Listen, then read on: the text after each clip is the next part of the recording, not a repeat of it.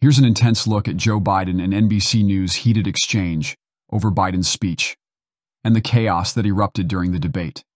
I listened to them. In your last TV interview, you were asked if you had watched the debate, and your answer was, I don't think so, no. Have you since seen it?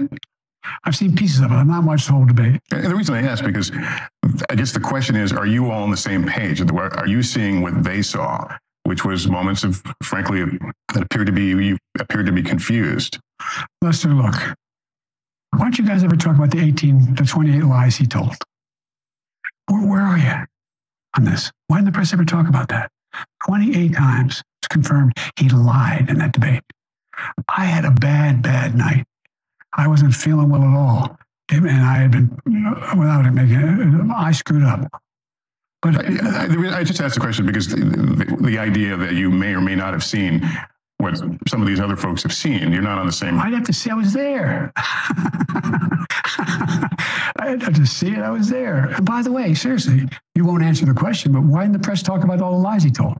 Well, I haven't read anything about that. We have reported many of the issues that came out in that debate. No, you haven't. We'll provide you with them. God love you. Okay. The essence of leadership lies in accountability and transparency.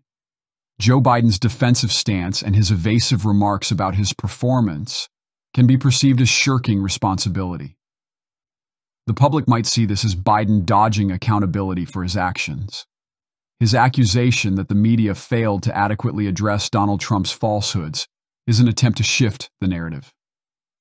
Biden contends that the media harbors liberal biases and holds Democratic leaders to different standards than their Republican counterparts. This suggests a belief that Biden is attempting to manipulate media coverage to his benefit. Concerns about Biden's cognitive abilities and moments of confusion feed into public worries about his fitness for office. His defensive and somewhat erratic reactions might be interpreted as signs of cognitive decline, which is crucial in evaluating his capability to lead the nation effectively.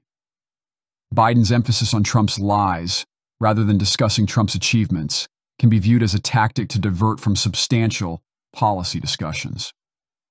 The public may perceive these strategies as a means to evade meaningful discourse on significant policy and governance issues,